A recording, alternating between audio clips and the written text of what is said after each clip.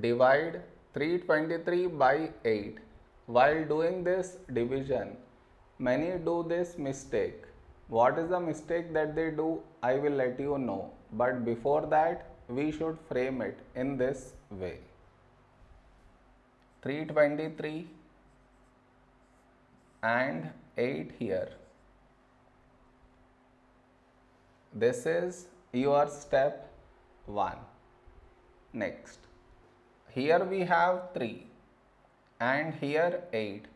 3 is smaller than 8. So we should take two numbers 32. When do we get 32 in 8 table? 8 fours 32. Now we should subtract. 32 minus 32, 0. After this, bring down the beside number. So 3 down.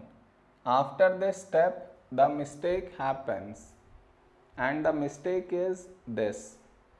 Here we have 3 and here 8. 3 is smaller than 8. So what many do is, they directly put dot and take 0, which is wrong. Why is it wrong? Because just now you brought this number down and in the same step you want to put dot and take 0, which is wrong. I repeat, bringing the number down and also put dot take 0. Bring the number down and put dot take 0. Both at the same step you should not do. Instead, what you should think of doing is, which number should we write here? If I take 1, we will get 8. But 8 is larger than 3. So what we should do is, we should take 0. So 8 into 0, 0.